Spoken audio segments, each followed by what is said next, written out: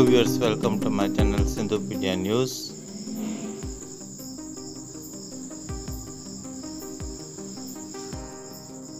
Sophie Weissenberg has had a mishap that will surely be very difficult to digest. A few minutes before the official start of the competitions, the athletics were warming up on the track and the German athlete Sophie Weissenberg hit a hedge before twisting her ankle.